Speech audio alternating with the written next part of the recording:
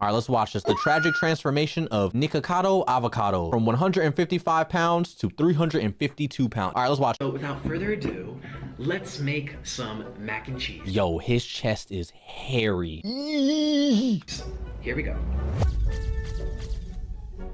I have gained weight, and I don't even know why. You guys know my weight's been spiraling out of control. You eating a lot. Because my life is a disaster. There's no cure. This food's right in your brain. I miss the old Nick. Yada yada yada yada yada. Oh. Yada yada yada yada yada yada yada yada yada yada yada. TikTok. What the fuck? Chat, does anyone watch Nikocado Avocado? I only see him ever on like TikTok when people are making fun of him, to be honest with you. Approximately 2 weeks ago, while sitting in his $2.3 million penthouse apartment, Nikocado Avocado would upload a video weighing himself to his channel with over 2.5 million subscribers. 354.4 pounds. 352, I think Damn. not. His weight of 352 pounds is in stark contrast to his beginning weight of between 150 and 160 pounds. When I started mukbangs, I was 150 pounds, maybe 160. Yeesh. Can't really remember. When he was a modest vegan living a fairly simple life in Colombia. He'd moved there way back in 2014 after meeting his then boyfriend Orlin in a vegan Facebook group. I feel like bro looks kind of good fat. Is that weird to say? I feel like some people look good fat and some people don't. He looks good fat. For men, but problematically, he don't look good skinny. Nikocado Avocado didn't have much to do in Colombia, so he began to upload videos of himself to the YouTube website, playing violin and discussing the many aspects of veganism. This is my first ever mukbang. Mukbang, mukbang, I actually don't know how to pronounce it, but anyways, where he would state that prior to becoming a vegan, he considered himself somewhat overweight. Most people that watch my channel know that I'm vegan. I've been vegan for almost 4 years, like another month or two will be like 4-year mark. Totally changed my life. I used to be obeso. I used to be like this. Don't worry, you're gonna get there soon. While it was certainly a benefit that veganism helped Nikocado lose weight and was assisting him in staying thin, as he continued to maintain the vegan diet, it would go from a blessing to a curse. I rotted a tooth.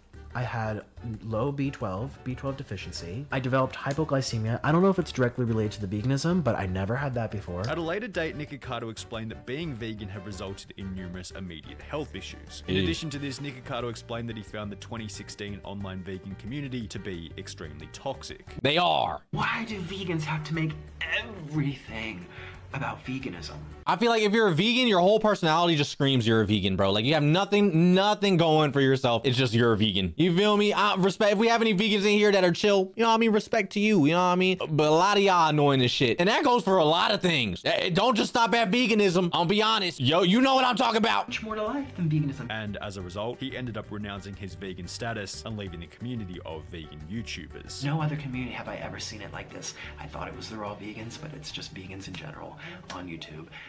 I gotta leave, you guys. After a 1-month break, the first of many non-vegan mukbang videos would show up on the Nikocado Avocado channel, and while he had made the decision to begin eating meat, he would still maintain a relatively clean diet, often inclusive of vegetables and rice. 1 red onion, carrots, minus that green one, which we don't use, broccoli, cauliflower, fresh peas. Nikocado Avocado stuck out like a sore thumb as a mukbanger, because in the beginning, the video type was almost entirely dominated by females. Additionally, Nikocado would almost always have his pet parrot sit on his shoulder while he ate, the absurdity of which assisting him in standing out from the crowd. When discussing his first mukbang video, Nikocado Avocado would state, "My very first mukbang got like 50,000 views in a couple of weeks, which was a lot for me at the time, and everyone was asking when's the next mukbang, which ultimately resulted in the continuation of the series." However, as mukbangs became the dominant video type on Is the parrot still alive or did he eat that motherfucker too? his channel, his weight would begin to steadily increase. In The Psychology of Mukbang Watching, published in January 2020, the study found that the viewer's vicarious pleasure demanded a large quantity of unhealthy food to be consumed. And from a relatively uninformed outsider's perspective, the meta seems to be the bigger the better. No one wants to spend 2 minutes watching someone eat a bowl of cereal. The most popular videos go for more than half an hour and include ridiculously oversized portions, the reason for which being because it creates connection and possibly even a guilt-free environment when seeing other people eat very large portions of unhealthy food messily and open to public. That's what it is for? Ew. Is that, do y'all watch that while eating? Y'all are sick. Seek fucking help. Therapy now. It's not okay. Maybe it is okay. Maybe, you know what? I'm talking on mic. Go ahead, watch that bitch eat some shit. Not Nikocado Avocado, but like some other bit. Well, you can watch him too. You know what I mean, watch them and then you eat too. My fault. Began to eat more and more in every single video posted to the channel. There's 45 here. We're gonna see how many we can eat. So here we go. Let's start. In addition to this, he would begin to swap out many of the clean, relatively healthy meals in exchange for fast food, seen in examples such as ex-vegan eats burger for the first time in 10 years, which was followed by 3 other fast food mukbangs and a 10,000 calorie challenge. Holy 7 shit. months after switching to full-time mukbang videos, Nikocado Avocado seemed to naively believe that he had maintained his original weight of 160 pounds. However, while doing a mukbang at the Heart Attack Grill in Las Vegas, Nikocado Avocado would step on their scale, at which point he would be confronted with reality. So let's see how much I weigh. I don't even know. I think 160, maybe 160. Weigh yourself here. So we're gonna step right up. Oh shit. How much is, damn! That has to be wrong. You guys? He doesn't even look that fat! I'm 200 pounds. My fault.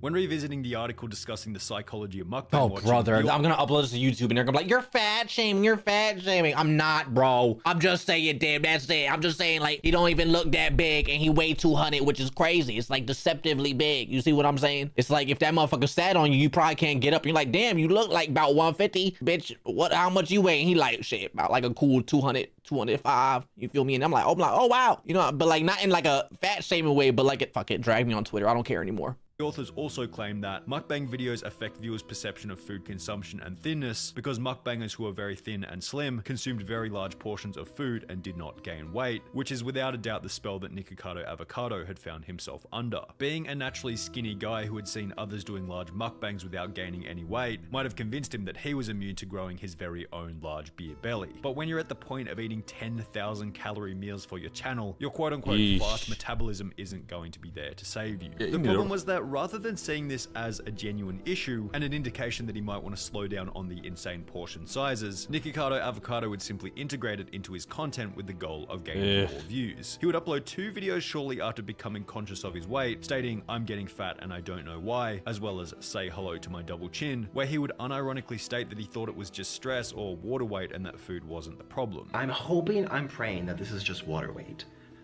That this is water weight and it comes off. Coping, bro. That's sad. Just not being so stressed, because stress is our #1 killer.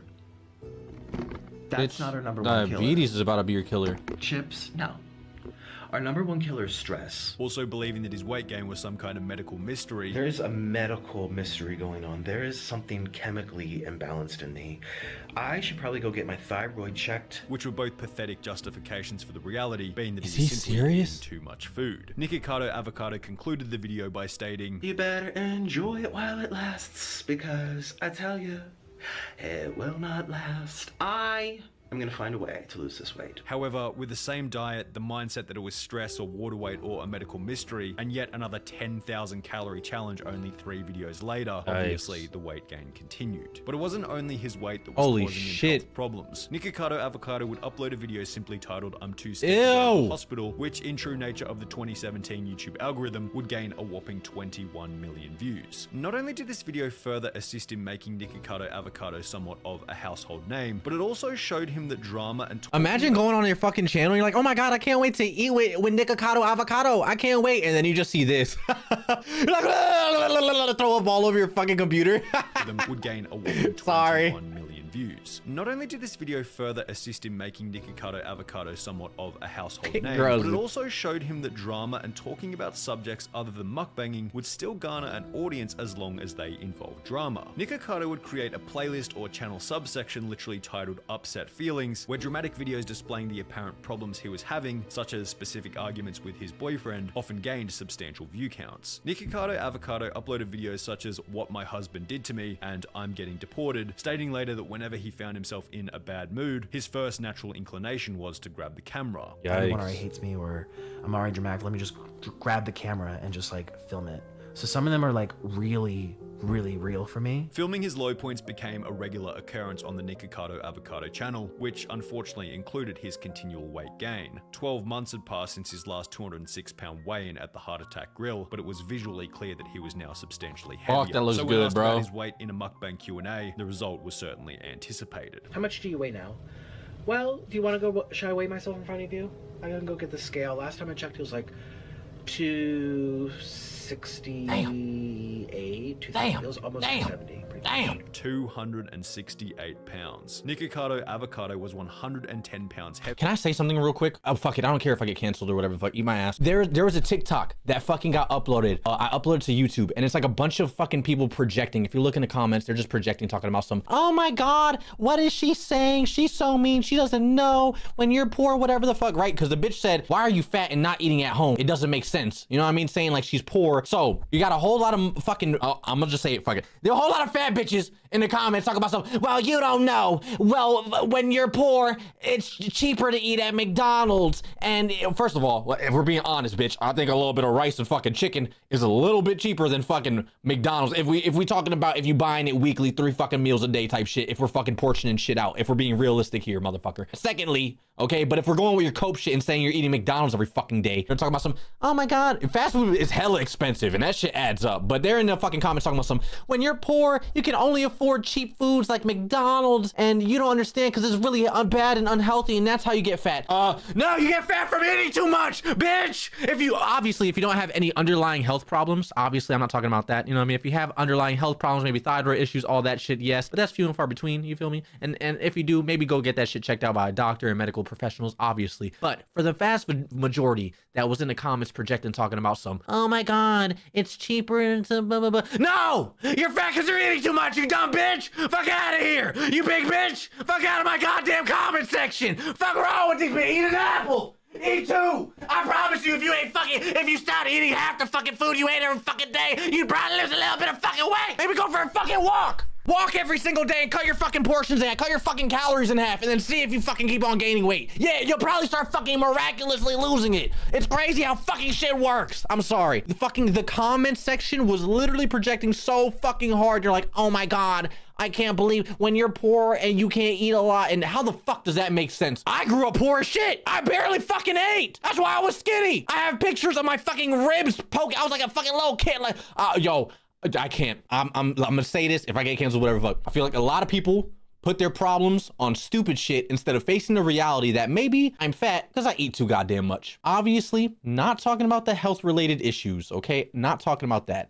But I'm talking just for an average fat person that doesn't work out and eats too much. Maybe the problem is that you eat too fucking much and you don't work out. And it's fine. Let me say this real quick. It is fine to be fat, but if you don't like it, then just fucking stop eating so much and go to the gym. You accept yourself for how you are, bro. It's cool. Just don't fucking be in my comments projecting and shit. That's all I'm saying. I'm going on a rant. Can we go back to this motherfucker behind me? At the start, a weight gain of pounds. Nikocado Avocado was 110 pounds heavier than he had been at the start, a weight gain equivalent to the size of an average adult leopard. If you were to add another 50 pounds to that, his body weight would have doubled since the beginning. However, Nikocado was positive that he would never cross the 300-pound mark, and if he did, he guaranteed everyone that he would officially make a change. I don't think I will ever be 300. If I am, trust me, we're gonna make major changes. However, Nikocado Avocado hadn't changed his eating habits whatsoever and would simply continue eating larger and larger quantities, justifying his awful diet and overeating by stating that his body had some arbitrary stopping point where he apparently knew when he was eating too much. My body seems very comfortable eating the amount I do,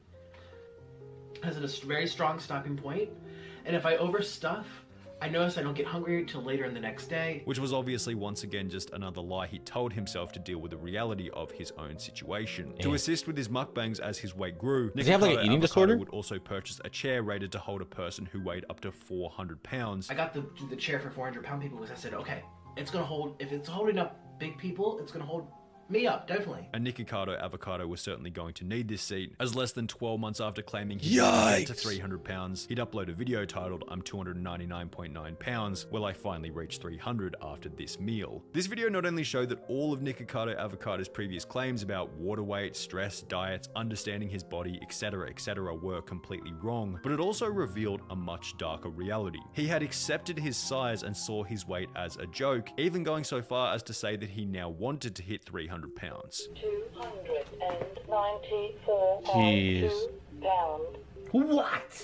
Why am I losing weight? Why can't I hit 300? In the process, Nikocado Avocado had done the actual calculations on how long it would take for him to get back to his starting weight. Let's do some math. How long is it going to take me to lose my weight? If I have to lose 120 pounds and I have to do 5 pounds a month, let's do 120. What is the hair? What is happening? What are these videos, bro? Is it about the food anymore? What is his hair? What is happening to the, like, behind me? By 5. How many?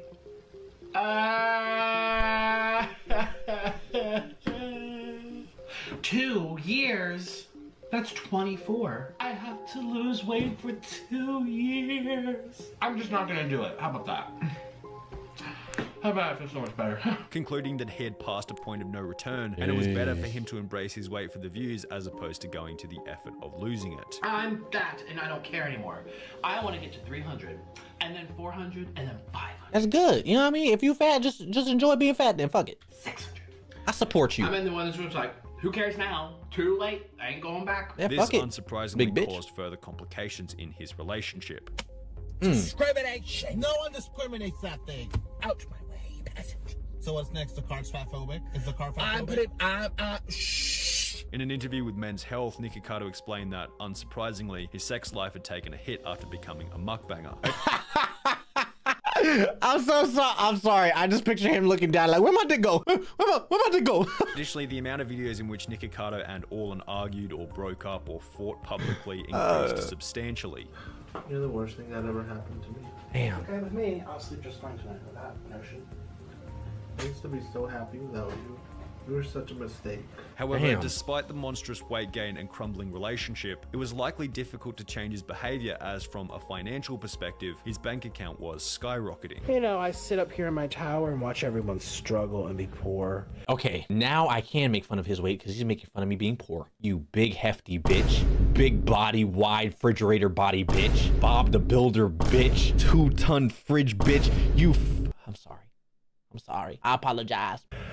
It's so entertaining. I hear you breathing like Darth Vader, you big bitch. I love watching poor people. I love watching them chins clap. I was wondering, I was like, damn, why he clapping? I thought he's recording. No, it's your fucking chins when you speak, bitch. They struggle. Oh, You struggling to breathe, bitch. I just need popcorn. I could sit here and watch them struggle. You don't need no more food, you big bitch. Okay. Nikocado Avocado would announce that he'd purchased a $2.3 million penthouse apartment in Las Vegas after adding yet another 50 pounds to his body weight. Finding chairs that could hold my size was such a nightmare because I'm 350 almost. Damn. A comment on the video stating, "Enjoy your house, bro, you got not much time left," perfectly encapsulates the conundrum of Nikocado Avocado. It sums up the dilemma that Nikocado Avocado has found himself in, being the exchange of health for money, or on an even deeper level, the exchange of health for meaning. Sure, Nikocado Avocado could quit doing mukbangs tomorrow. He'd probably lose a bunch of weight considering his weight gain is anchored to the work, but really, like, what's he gonna do? Go back to busking with a violin in New York City? It's not really realistic. He always had Yet that chin. Equally unrealistic is the idea that he can continue to mukbang every day without it eventually resulting in something that would take him out of the game altogether. He lost a lot of weight though. He lost a lot of weight. Okay, since we're at the end of the video, I want to have a serious moment, chat. If we do have anyone that feels like they're fat or whatever the fuck, understand that that doesn't fucking define you as a person, okay? And if you do want to lose weight, like if you truly want to lose weight, go ahead, man, hit the fucking gym, you know what I mean? If you don't, then fuck it, you know what I mean? I honestly think I like me some pushing for the cushion, you feel me? Bring that ass over here. You know what I mean? I'm trying to for real. Seriously, don't let it, I feel like a lot of people get caught up with like numbers on a scale and all that shit. If you're healthy and you're happy in life, that's really all you need.